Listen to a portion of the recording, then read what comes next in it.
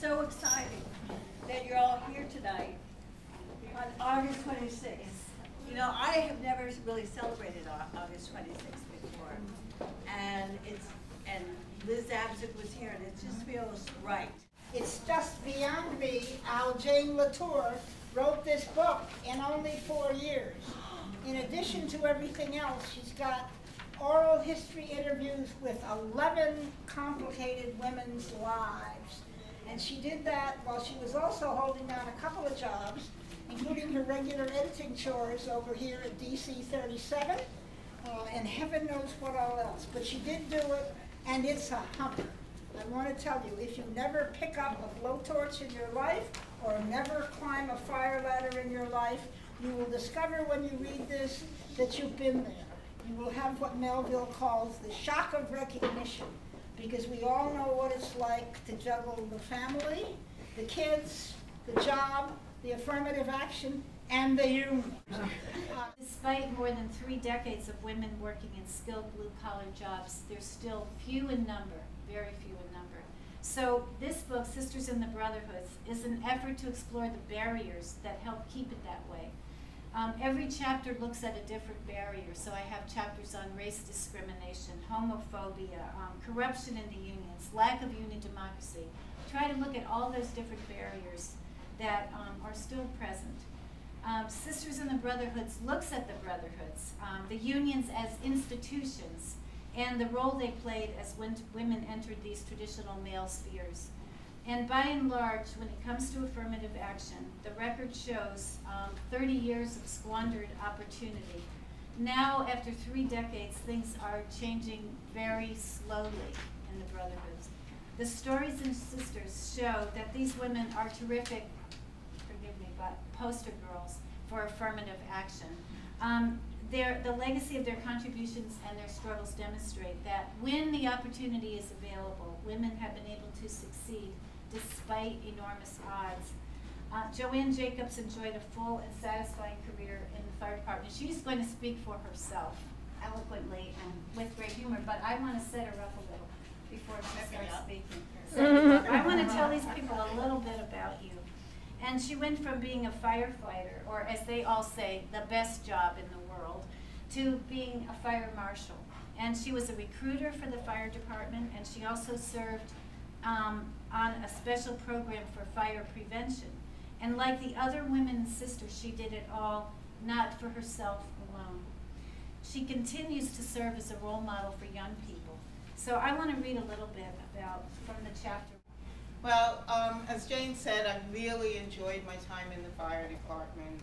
I actually spent 18 and a half years as a firefighter. The woman on the cover of the book,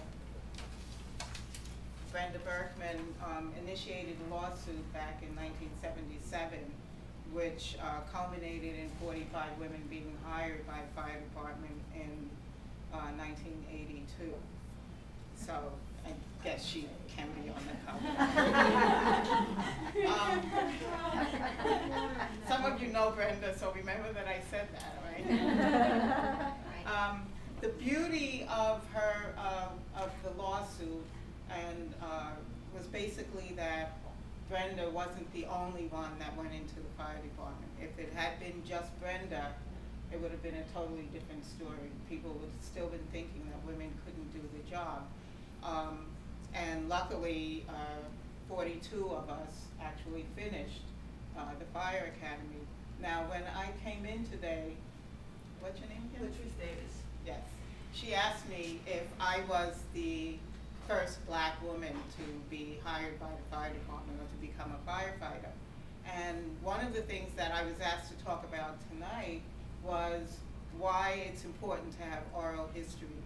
And an oral history can dispel that inaccuracy in terms of me being able to explain why you would think that I was the first black woman, but in reality I came in with a group of 10 black women and 1 Hispanic woman, and the rest Caucasians. And the way that that worked was that as a result of the lawsuit, the fire department was required to devise a new physical exam and only the women could take it because the fire department's union, the firefighters union, told the male candidates not to be a part of the class action lawsuit. So Brenda initiated the lawsuit on behalf of the class of women, and that caused the UFA, the firefighters union, as well as the city of New York, to claim that women had taken an easier test. So you had 45 women that went into the New York City Fire Department after taking an easier test, and subsequently in the 6 weeks that we were in the fire academy, only 11 women were allowed to graduate in the first graduating class.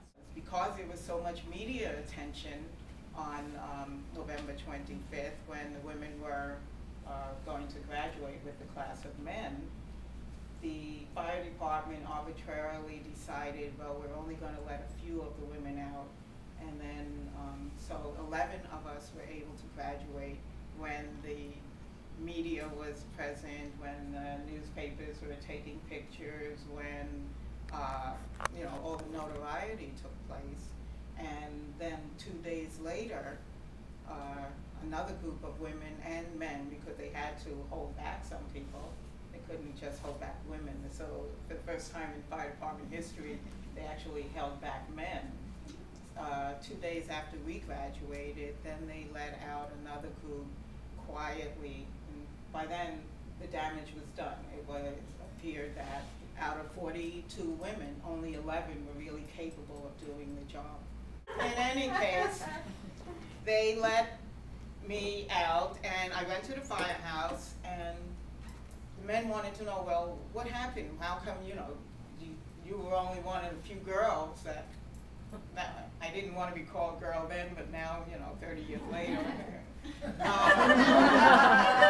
You were one of the only girls that got out. Well, you must have had a good attitude. I had a BA in sociology, so it was, oh, well, you have a degree in sociology, you know how to act. I played tennis, so you're good in sports. And so for about a month, you know, they were patting me on the back. I had a good attitude, I was strong, I was fit. And then I realized slowly that in them patting me on the back and me allowing it, I was negating the efforts of the women that came behind me, or, you know, 2 days, 3 days, a week later.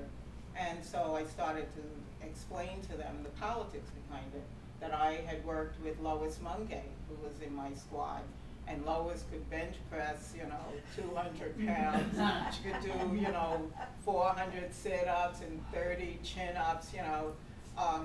So I let them, I had to make them realize, to my own detriment, because now I was no longer the Amazon, that there were women that came behind me that were equally deserving, but because of the atmosphere and the attitudes of the times, they weren't able to graduate with the notoriety.